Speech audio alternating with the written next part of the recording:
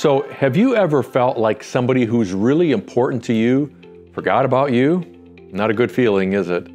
Hey friends, it's Pastor Mike from Fellowship Church. Always love to connect with you midweek. Hope you're doing well. Hope you're having a wonderful week, and hope you've had a chance to be a part of our vacation Bible school this week. Going really well here. Love it. That question for you again.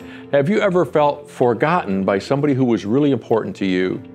There was a time back in the Old Testament of the Bible when the entire nation of Israel just felt forgotten.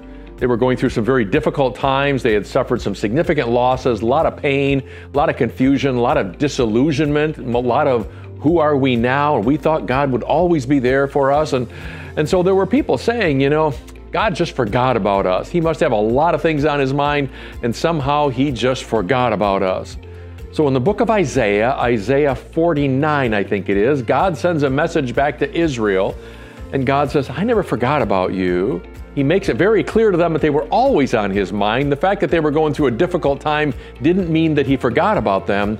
And then God gave them a really clear illustration. God says, could a mother forget her nursing baby? And then he says, I can't forget you.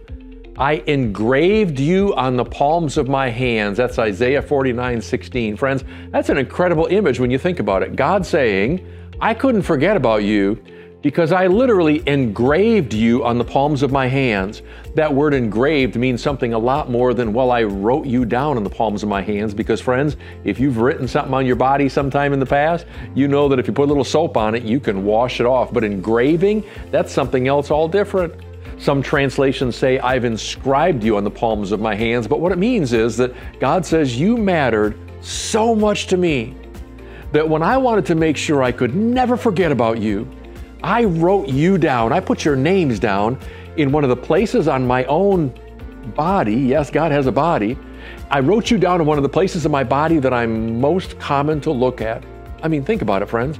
What other parts of your body do you look at more often than, well, just the palms of your hands? So here's a really cool thought for you today. You may have times in your life when you're going through a difficult situation. Maybe you're facing some unexpected losses, pain, maybe you're discouraged, disillusioned, and maybe, just maybe, you have a moment when you think to yourself, I think God just looked the other way, or maybe God's off on vacation, or maybe God just plain forgot about me. Well, here's a message from God to you. God says, I could never forget about you because I wrote you down on one of the most easy to see places in my body. You are literally on the palms of my hands. What that means, friends, is that every time God looks at the palms of his hands, he's thinking about you. What a cool thought. And just another thought for you here as well, connected to that. Do you remember what Jesus has on his hands? Yes, in the Gospels, after the crucifixion, Jesus talks about the fact that he still has wounds on his hands from the nails and the cross. That tells me that when Jesus looks at his hands today, who's he thinking about? Me? You? The wounds in his hands are left over from that crucifixion. He'd do it all over again just for you. Those wounds are a great reminder of you. So friends, don't ever think that God has forgotten about you. God went so far as to write you down, inscribed you on the palms of his hands so that you'd always be that close to his mind. God could never forget about you. He loves you far too much for that.